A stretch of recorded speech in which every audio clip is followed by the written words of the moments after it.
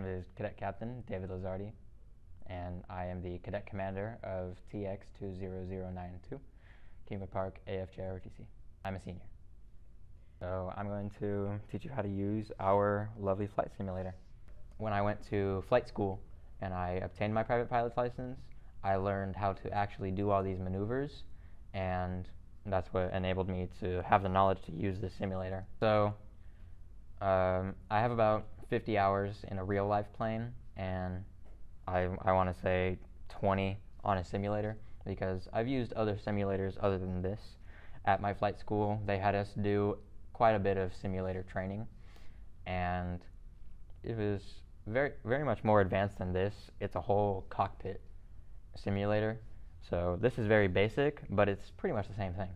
So definitely learning the controls and setting it up correctly with your software. Just learning the controls and what everything does on your panels, and even how to use this panel right here, because you can pull up a map with that and use visual flight rules to navigate wherever you're going.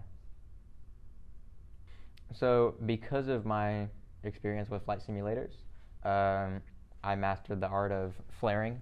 Whenever you're landing, you have to touch your back wheels down first while still keeping the aircraft straight. So you kind of do this kind of maneuver, and it's really hard to learn because most of the time you either do it too much and you strike your tail on the ground, or you do it too little and you end up getting your first wheel on the ground first and bouncing 5, 6, 7 times before you actually lose the speed and touchdown. Simulators are very fun, and anybody looking to fly should definitely try out a flight simulator.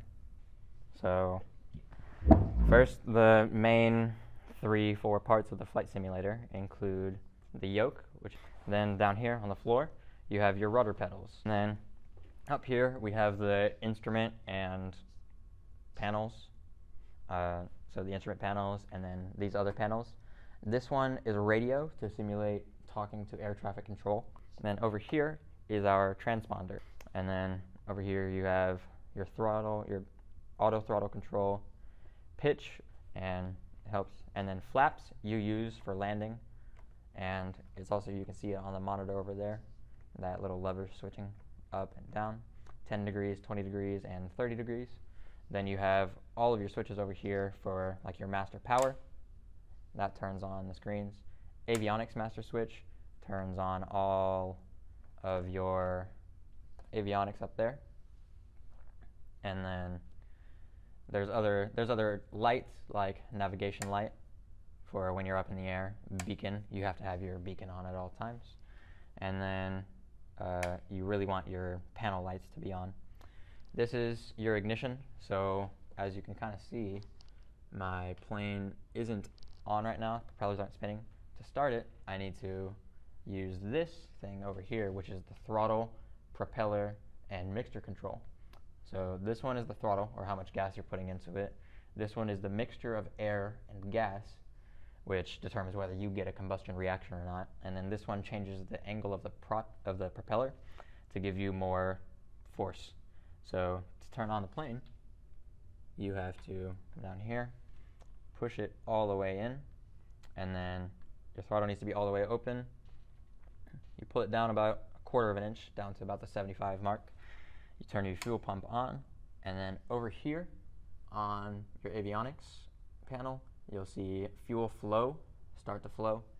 And once you see it flow, you turn it off. Then you hold these, and then you check your magneto.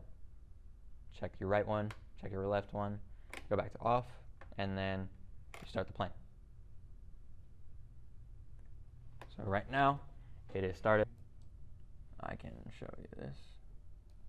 And now we're looking straight out the cockpit. So to take off, we're going to need to have our landing lights, all of these lights on, specific lights on, and then you have your foot down on the brakes. You kind of have to point your toes on the rudder pedal, and those are the brakes down there. So I'm going to pause it quick to adjust, and then we can take off. My foot down, back on the brakes, unpause, and then we pull the throttle all the way to full, keeping our feet on the brakes, and then you let go. The plane will start moving to the left, so you have to stomp on the right rudder to keep yourself on that center line.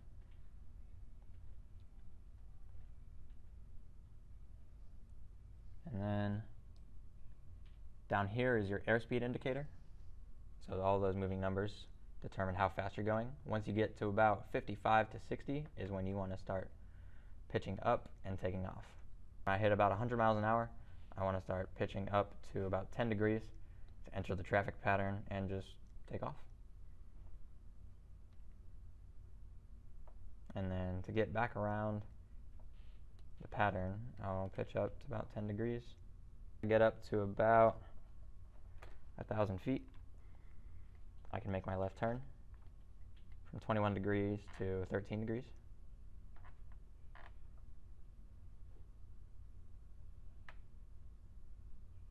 Enter the pattern, roll out. And then I'm 90 degrees from the runway. And if I do another 90-degree turn,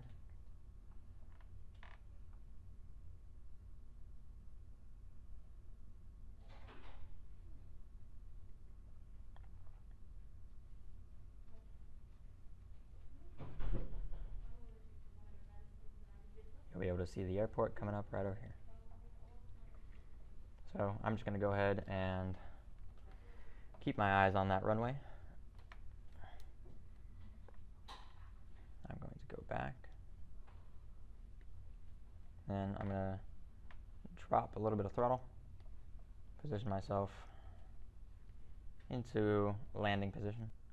So on your final approach, usually you would take a more square or rectangular path, but I'm coming in direct and I'm coming in hot. So I have my flaps pitched down at 20 degrees, and I am pitched down also at 20 degrees. I need to shave a little bit of speed though, so I'm going to do a maneuver called a forward slip, which is where you get a little bit of rudder and a little bit of aileron, and you pretty much just lose all your speed doing this and trying to line back up with the runway. So I'm 700 feet in the air right now, so I need to get down to ground level.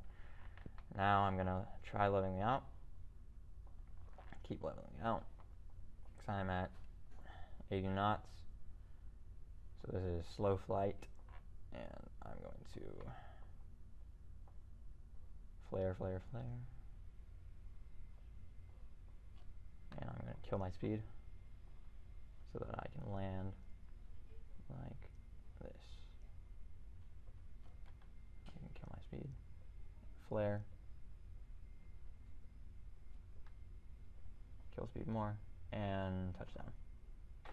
This is a simulated airport in real life. In real life, this airport is up in Nacogdoches, Texas. It is KOCH A.L. Mangum Regional Airport. And that's pretty much it.